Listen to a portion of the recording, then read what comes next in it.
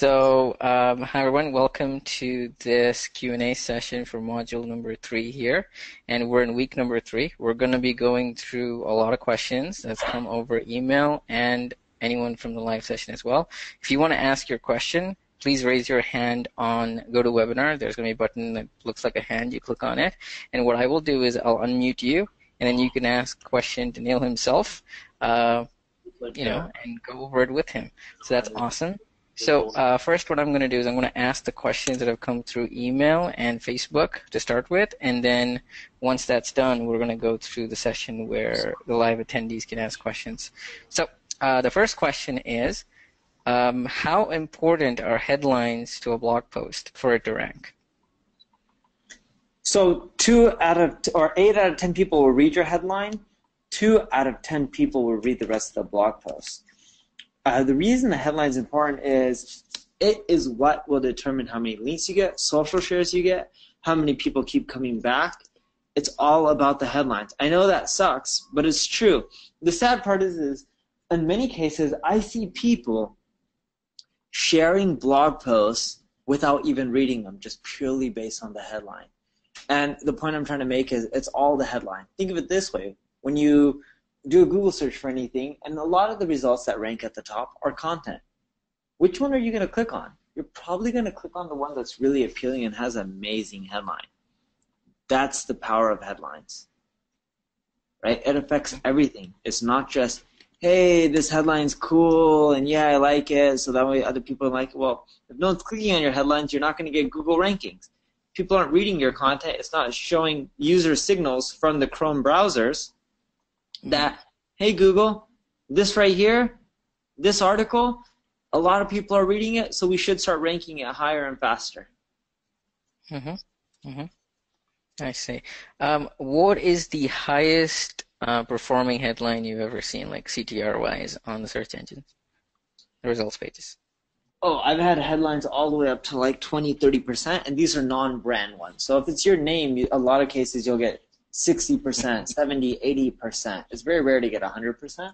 But for non-branded ones, which is terms in the headline or headlines that are ranking for keywords that aren't your brand. So my brand would be Neil Patel. So if everyone Googled Neil Patel, I would expect the click-through rate to be amazingly high, right? Because it's like, it's my name. On the flip side, if someone searched for the keyword SEO, I'm not going to get 20% click-through rate because there's just people are looking for information. I see. It's and like even Facebook. If you guys Google the word Facebook, when you want to go to Facebook, you're probably going to click on Facebook.com. It's like it's what you're looking for when you Google it. That's why brand terms have such high click-through rates. Awesome. So from your perspective, what is the biggest tip you would give someone to write the perfect headline that would get the most CTR? Yeah, few things. I try to evoke curiosity. So, Vignesh, if we can you share my screen? Yeah, of course. One moment. I thought it was possible. There we go.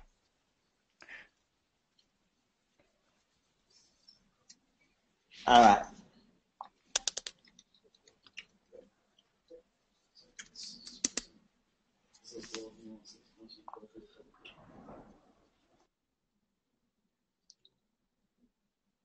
Okay, right here. 30 science-backed health benefits of green tea. Number 6 is wow, right? That's evoking curiosity. I see. Right? That's really good. Awesome example right there. Another headline that is really good is basic, like what is, like definition-based headlines for complicated keywords. So let's say I type in SEO. What is SEO? That's the example, right? Another one is dumbing things down. So SEO made simple. If you have complicated topics, by making it simple, or like, that book, whatever for dummies, riding a bike for dummies, mathematics for dummies, calculus for dummies. By simplifying complicated things down, that helps a lot too. The other thing is use adjectives within your headlines. like effortless, like that's an example of an adjective. Using those keywords or adjectives within your headlines, it helps with click-throughs as well. Awesome, awesome. Thank you for sharing that, Neil. Okay, next question is, what are your thoughts about mobile SEO and mobile content marketing versus desktop? So is there a difference there? How do you see it? So you're saying what's the difference between mobile marketing and desktop marketing, right? Yeah, when it comes to content marketing. Oh, okay. I was going to say, like, for what perspective, like, in context? In In content context marketing, to in context to like traffic and so on, just yeah, it's the same. conversions. There really is no difference. Just make sure your website is responsive. And I'll show you what I mean by this. You guys can still see my screen, correct? Yes, yes, of course. All right, let's go to a blog post. Here's what I mean by responsive. Mm-hmm. Okay, you see this design? Yes. Mm-hmm. Desktop. You see how I'm scrunching it down? The image size is changing. Tablet version, right? Like this is like a tablet version. It then goes even smaller and smaller for mobile. You see? Awesome. Yes, yes, I do. That's what I mean. Make sure your design is responsive and you'll be good to go for content marketing for both mobile and desktop. Awesome. Okay, that is good.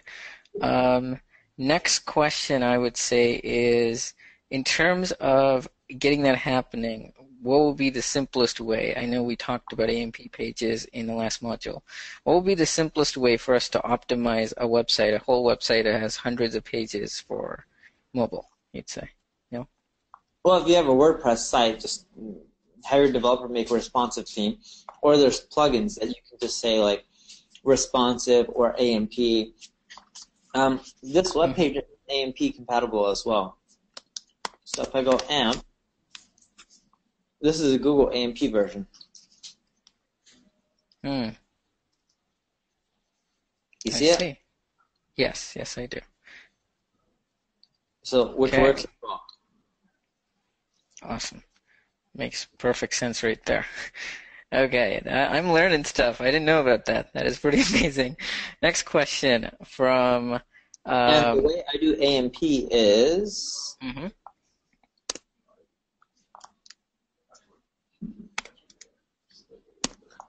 there's a plugin. I'll tell you which one I use. Okay. I'm just loading it up.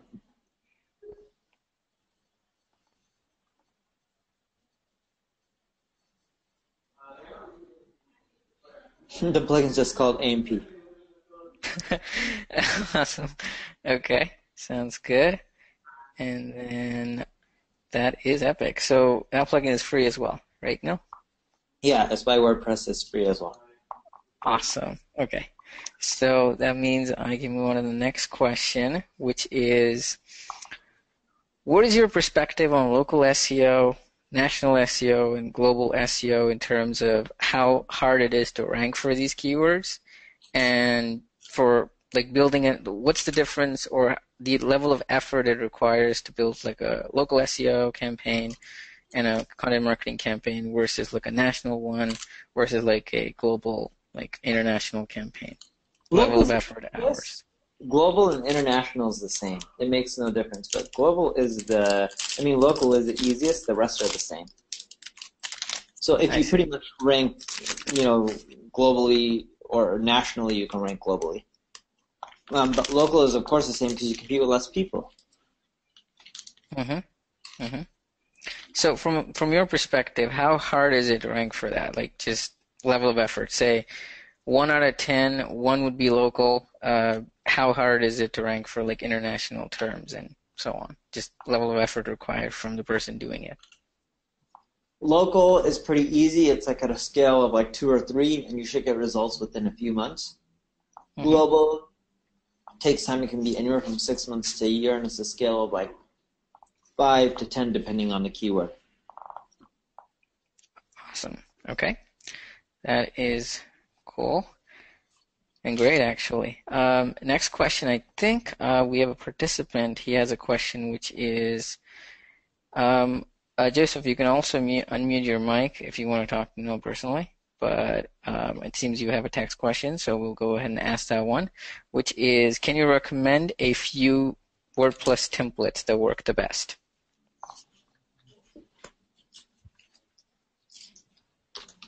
I think they are in the stages of just getting started, so yeah.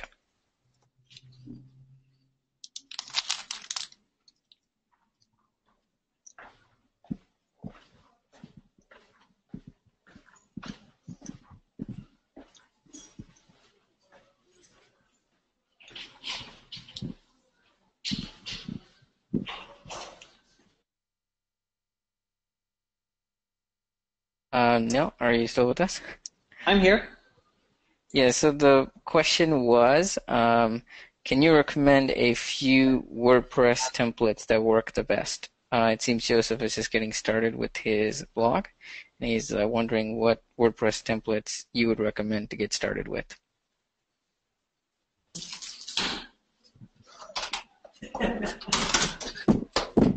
Okay, so I would do the basic like default WordPress template as something that you should never use. And then from there, anyone that you like. And here's the thing, everyone's always like, what's the best templates? Which one should I start off with? Nothing really matters. Once you have traffic, you can then figure out how to fine tune the template, the design, all that stuff. Until then, it doesn't matter what you're using. I see. Okay. You can use the basic, ugliest WordPress theme, and it really makes no difference. And I learned that the hard way. Okay, that is great. Next question is actually from Jim, who actually is helping with the course. And one of his questions was, do we need a schema, and do we need like breadcrumbs installed as well? So how would both of those work in essence like together, and what are their functions and what separates them? Yeah. So schema and breadcrumbs, like I'm not 100% sure on the technical definition, but when I do schema markup, I'm including breadcrumbs and everything like that. Oh, I see. Okay. So you need it all to do really well. For example, I have schema markup even on my AMP pages. You can't see it, but Google can. I see. There's a schema tool within Google search. Where is it? Oh my god, finding it. In Access, it's search appearance, structured data. Right? You can see it's picking it up. Breadcrumbs. Breadcrumbs and schema. You see it? Yes, I do. So they're counting it. It goes together. I see. So it's kind of working hand in hand together, pretty much. Yes. You see this? AMP. Google shows you all the errors too, which is kind of cool. I see. Okay. So like it'll even show you issues. AMP URL, canonical,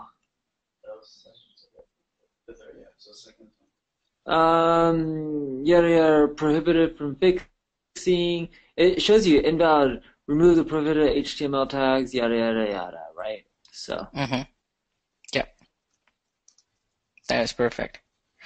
Okay. On the same heels of that, we have a question from Joseph. He's asking, please provide the top must-have WordPress plugins, the ones that you use on an everyday basis. Top must-have used WordPress plugins? Let me just show you the plugins I have that I love. Okay, that's perfect. Akismet, I am thinking about upgrading to the paid version of Akismet. It's kind of expensive, $5 a month per website. But we have so many spam issues that I think, it's worth it, and we don't really have any choice, or at least I hope, eventually we can figure it out without having to spend the money. But Akismet is a must-have. Okay. plugin is AMP. I think that's great because making your site mobile friendly helps with traffic. Breadcrumb, schema, right? Like breadcrumbs is really important. Comments not replied to. This is awesome because it shows you all the comments that you have that aren't replied to. You want to make sure you reply to every single comment that comes in on your blog. Let's see. Hello bar for WordPress, amazing for email collection. Minify HTML. This makes my website load faster. Awesome. AltPress. I love backing up my site. That's mainly it. Yoast SEO, a great SEO tool.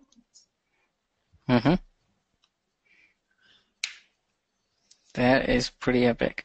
Are there any ones that you use specifically for like sorting through the content or helping it rank higher, except for any such as like autocorrection or any of those things? Like just helps with just making sure the content's proofread and so on?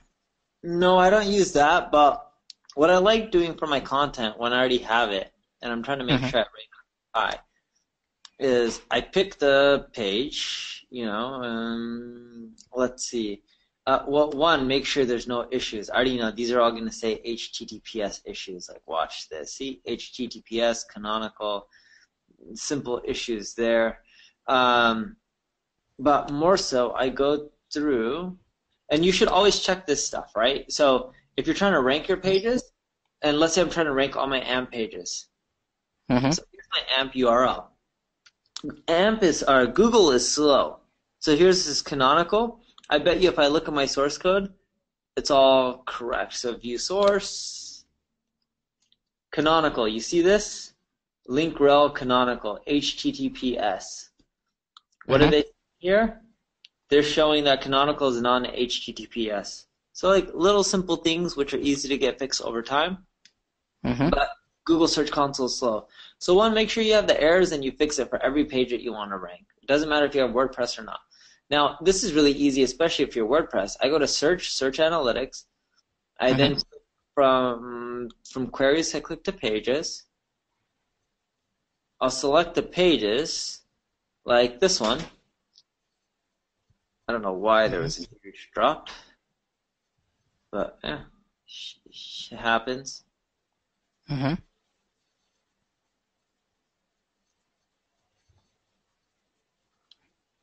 It's taking a little to load up. Yeah, what's funny is I just forgot. I gotta go create the HTTPS version of each and every single site, which sucks. I see. I just switched to HTTPS. Awesome. Okay. And then you want to make sure that all these keywords, you see them? Clicks, impressions, etc. They're all included in your keywords for your posts. So then I would go into my WordPress and I would consider adding them. But what I do is I click on impressions, CTR, position, and then I add them in. So like this one's already 1.7. This one, real Instagram followers. Click-through rate is high, but my ranking position isn't as high, so I would want to work on adding these keywords within there. How to get Instagram followers. I may want to end up putting that keyword more in my copy to increase my CTR as well. Okay. And I do that, and then after I update the post, I then go into crawl, fetches Google, and then I put in the URL here, and then I request them to fetch. So then that way it gets indexed right away. Awesome. Okay. That is pretty epic. That's what I do to my WordPress sites to make sure, my WordPress content to make sure it ranks and gets the most amount of traffic. Now when I publish a post, I wait typically 3 to 6 months before I do this. I see. So, how often is it safe to change a post or update a post and then have Google fetch it, you'd say? Every time I update a post, I do that. Okay. One more thing is, the next question that I got is, What is your perspective on sites like Huffington Post, Forbes, all these sites that publish like hundreds of times a day, and how they're doing it versus how we're teaching people to do it in SEOU? And what would you say is the difference there for them? Well, Huffington Post and all those people, their model is just crank out a shitload of content. Whatever happens, happens. That model works if you have a lot of money. Think about Huffington Post. Do you know how much money they had? Huffington Post Crunchbase. Let's see how much money they raised. I think it was like at least $50 million. 37, close enough. It was a lot of money. 2 million, 5, then 25, and then undisclosed amount. So the point I'm trying to make is when you raise a lot of money, you can do whatever. You don't raise as much money, you can't do whatever. And my strategy works really well if you haven't raised a lot of money. So like even Business Insider, $55 million, right? You look at BuzzFeed.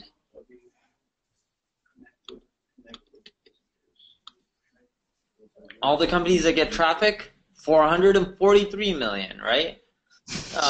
They all have raised a ton of money, and the point I'm trying to make is, yeah, these guys don't have to do this stuff because they just crank out new content because they have so much cash.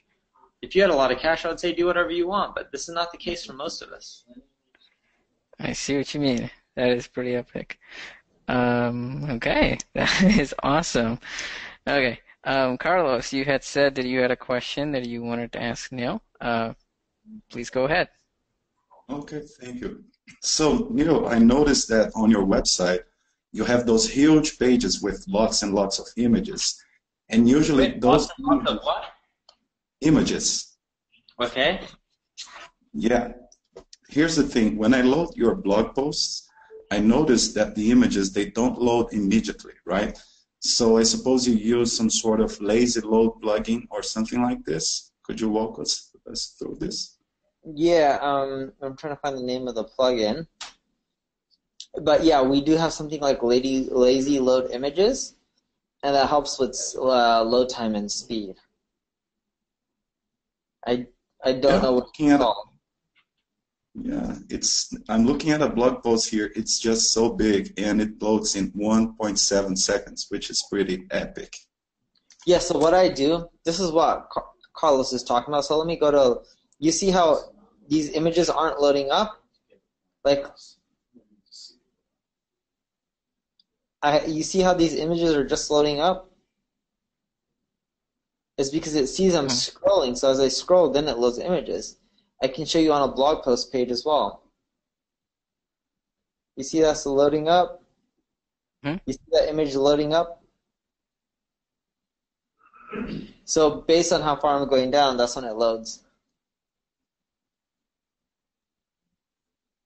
That works so well. That's great. I'm going to get this plugin. But yeah, lazy load should do the trick. My social sharing counts are all messed up because I switched to HTTPS. Although I don't have the padlock because one of the JavaScripts I had to put on my site isn't HTTPS compatible yet, so I have to fix that too. It's funny, everyone says if you switch to HTTPS and you use Google AMP pages, you get so much more search traffic. I'm going to prove to you that's a huge myth. And I've known this. I switched to HTTPS because Google stated that, hey, if you have email forms, we're going to make it show like it's not secure. Acquisition, campaigns.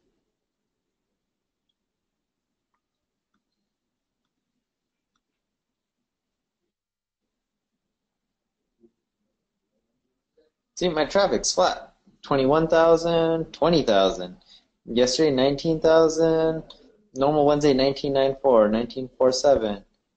Wednesday before that, 19.5, right? So you're seeing the rough numbers. This is just search traffic. And then I can even go look at mobile, audience, technology mobile overview.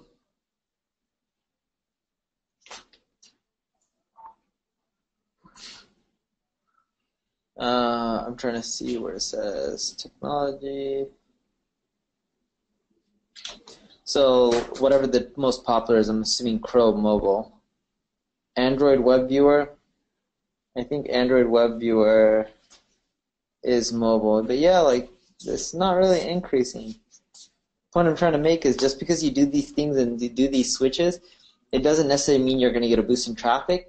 It's the stuff we're teaching you in SEO Unlocked that really helps. And you have to do a lot of them and combine them to get the results. But it works.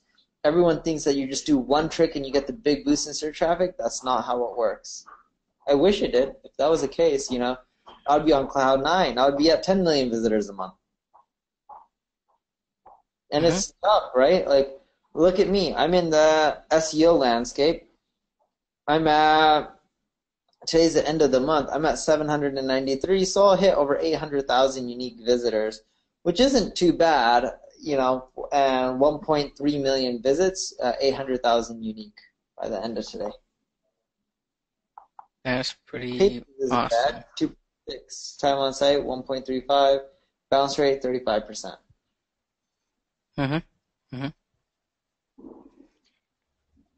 On the heels of that, one question from me, right? So this goes way back, like 2015, when we started first working together on stuff.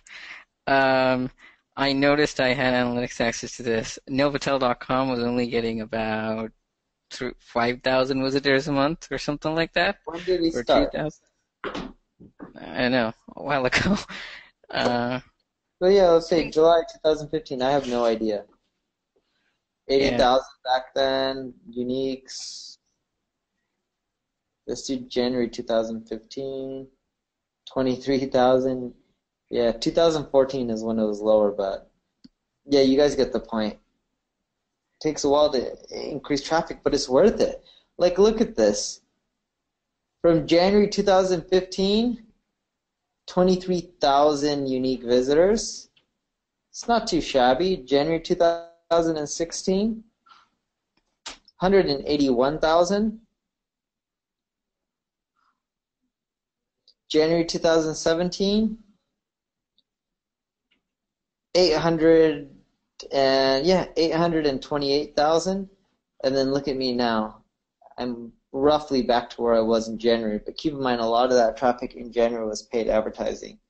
I'm guessing a lot of my traffic was to neilpatel.com/acquisition, campaigns, behavior, site content, all pages. FB, 76,000 here, and then I was also doing YouTube as well. Paid ads. So both those paid ads, we were probably looking at 100,000 plus visits a month. But still, right? It's slow and steady, but over time you see big leaps and bounds and increases. If you just even look at Google traffic, here's January. And January is a good month for me because that's when everyone's looking to do like new marketing and stuff like that. 449, right? 449 visits from Google. And then if I go into August, my guess is around 500, 538. So my Google traffic's growing. By the end of the year, I'll probably be around 800,000 visits from Google.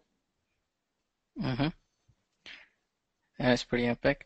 One more thing that we were wondering was, and this is going to be maybe covered in the next week, in terms of content, but I think it'll be a good prelude for the next week, which is, what is your perspective and what do you think about tools versus content in terms of how it is? Because tools also get a lot of traffic. For example, I think you were talking to Dan about this in the past where, Bankrate gets so much traffic just from tools versus their content and so on. So, yeah, what would you say? It's like crazy. So check this out. My most popular page is my SEO analyzer. Yeah, you can't count the homepage, the main blog page, but the tool, the SEO tool, which is the third one, beats out any blog post by more than double. All right? Check this out. Uber Suggest, which is another tool I own, and I'm going to end up putting it on neilpatel.com, so my traffic should go up by another 100,000 visits and 200,000 page views. All right, so it's all one-page site mainly, but if I look at the data, 106,000 unique visitors, 176. This is a keyword tool, right? And I'm going to end up adding this on neilpatel.com. Let's see so you guys can see it. And as you can see here, tools drive a ton of traffic. And I think once I make this really good and I put in the time and energy and money, like I think I can end up making this Uber Suggest site getting up to like 300,000-400,000 visits a month. Okay, that is awesome. So, Neil, from your perspective, so this was a site that was acquired, and we're going to talk about this next week a little bit more. But from a perspective of building a tool for yourself, just putting on your site, what would you say the cost would be to kind of build a tool like Uber Suggest? Not this robust or complex, but just a basic tool. Yeah, you can usually, I wouldn't even build it. So here's another thing I can end up showing you that I think you guys will like. So whatever space you are, there's a chance that there's already a tool within your space. So let's say I want to create an SEO tool. I would do an SEO tool scripts.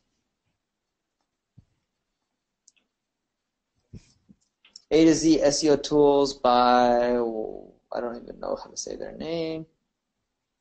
See, I can buy this, and now I can add in SEO tools on my website.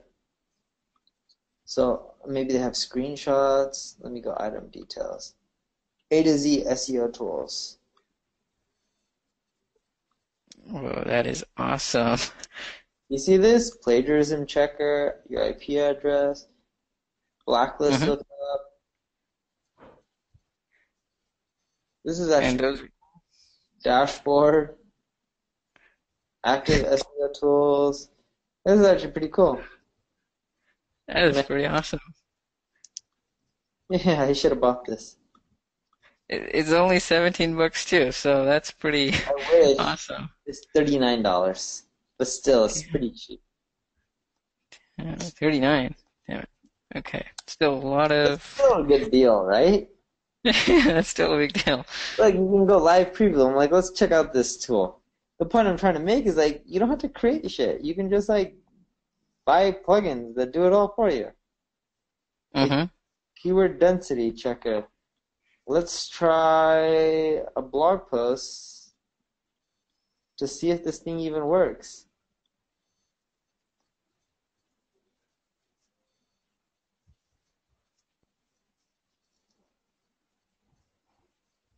Total keywords, okay, it's off. I have more than 53 keywords on that page. But you guys get the point. There's probably other tools out there that are free that really do work. Yep, for $39, that's definitely something. Yeah, maybe my site where it doesn't work, but let's try putting Microsoft.com. There you go, many more keywords. So yeah, it's not bad. It's free. Or technically $39, but this is a good deal. So why not create tons of tools like this and just release them all for free? How would you promote a tool like this if you were to get it, you'd say? Yeah? Put it on Twitter, put it on the local sites like inbound.org, put it on the local forums on my site, and there's usually like inbound.org for every vertical out there. And then from there, it just naturally gets more and more volume over time. Awesome. Okay. That is pretty cool. That's pretty much all the questions that came through Facebook and email. I'm going to do one more announcement. So if you have any questions whatsoever as an attendee, raise your hand, or you can ask it on the questions box, and we'll pretty much go from there. I think one question just came through now, which is from Joseph. Joseph, the best thing is your question is a little bit complex, so what I'm going to do is I'm going to unmute your mic, and you can ask us directly. Is that good, I would say? Yes, let us do that. Joseph, you are now unmuted. You can ask us any question that you have.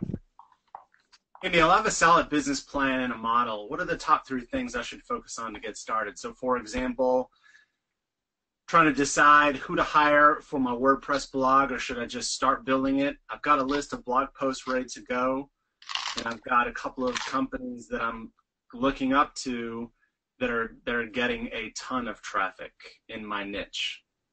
Okay, what's your niche? Credit card processing. Are you competing with Stripe or are you doing something else?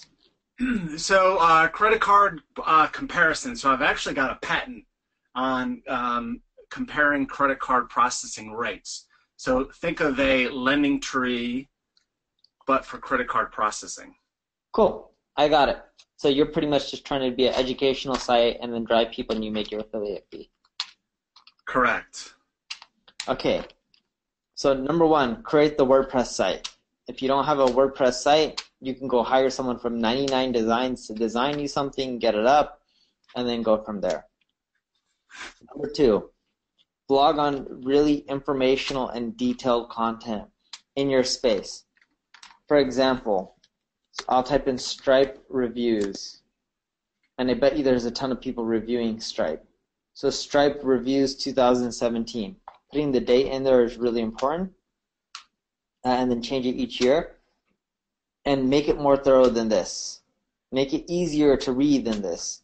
Make it easier to see visually what it is, what you get. But like you see how this is tons of text? The text is fine, but where's the thoroughness? You get what I mean? Like, it doesn't show me much about Stripe. Like, okay. It just has text. Where's the images? You get what I mean? Like, I do. Here's how hard Stripe is to use if you're an engineer. Here's how Stripe is hard to use if you're a business owner setting it up. You see how like they're not covering all angles of it? Got it. Okay. This is my main competitor right here. If you look them up, I mean they've got a lot of traffic. How big are they, company size wise? I'm not sure. As far as employee size, or revenue? Don't know that either. Okay, so number 3, guest posts. And what I mean by guest posting is there's a lot of websites in your space that just have financial, business, entrepreneur advice.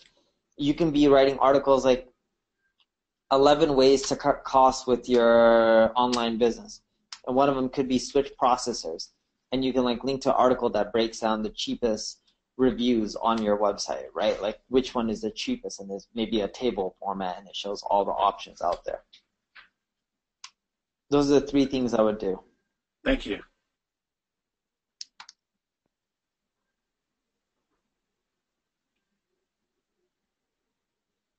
That is pretty epic. Joseph, is there any other follow-up to that question you'd say?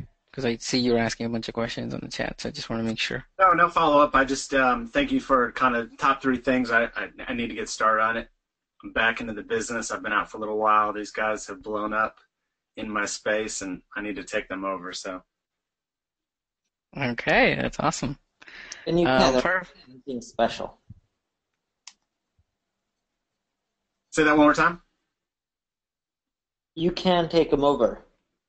They're not doing anything special. No.